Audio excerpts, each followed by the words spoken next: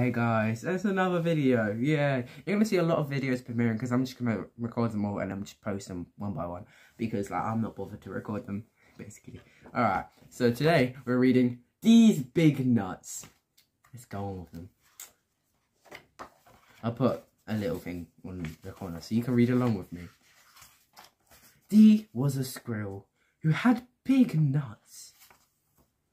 His nutsack was so big that it would drag on the ground everywhere he went. Dee had a friend named Sarah who loved nuts. Sarah would go around the town trying to put everyone's nuts in her mouth.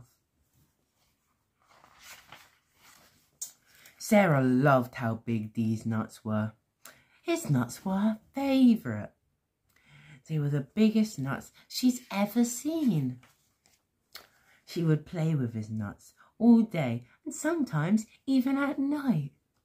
Sometimes her mum would join. They would take turns holding Dee's nuts at night. Sometimes Sarah would even try to put both of these nuts in her mouth at the same time. She would giggle, her face would turn red, and his nuts would come flying out. One day, someone ran up to his nuts and started poking them. "Hey, jerk, off my nuts!" Although Sarah loved these nuts, she would sometimes kick them.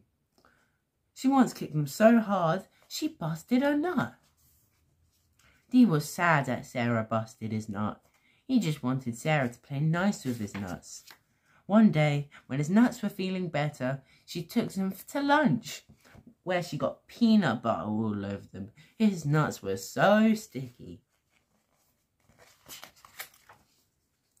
After that day, she knew she would need to play nice, because all good squirrels know how to play nice with big nuts. The end.